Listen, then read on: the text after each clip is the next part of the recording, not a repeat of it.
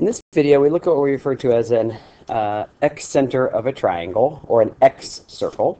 And an excircle meaning exterior to the circle, in comparison to the incenter, or the incircle of a triangle. The incircle, or the incenter of a triangle, is the inscribed circle. And if you remember, when we do inscribed circles, we look at angle bisectors.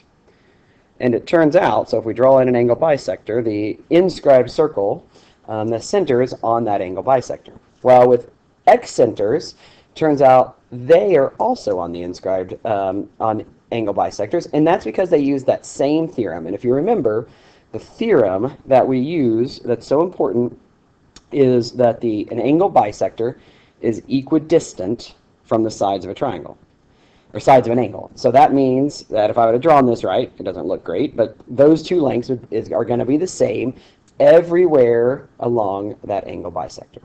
Well, for the excenter, it's not the angle bisectors of the three angles. Instead, it's the angle bisector of one of the angles, B, and then two exterior angles. And so the exterior angles are going to be this one,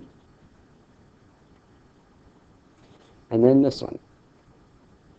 And it's easy to show that those three are going to be concurrent.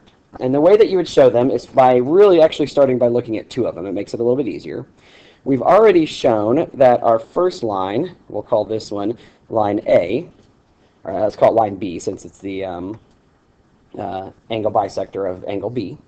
And so line B is equidistant from the sides. And so at this point right here, we know that distance is the same as that distance. Well, this angle bisector, the exterior angle bisector of angle A, which we'll call line A, is also equidistant from two things. And the two things it's equidistant from are, well, this side, right here, side AB, but then also the other side of its angle, which turns out to be side AC, right? The angle bisector we just drew is from side AB and side AC. Then if we draw in the third angle bisector, which goes through C, we can see that, well, it's equidistant from BC and it's equidistant from AC.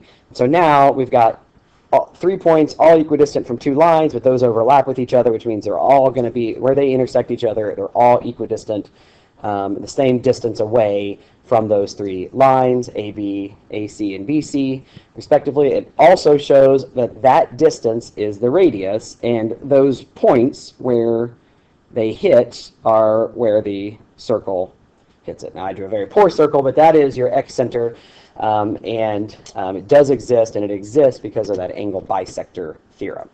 Hopefully you could draw a little bit better circle than I just did. But it's very important to understand that excenters, incenters are existent because of the angle bisector theorem, which is every point on an angle bisector is equidistant from a side.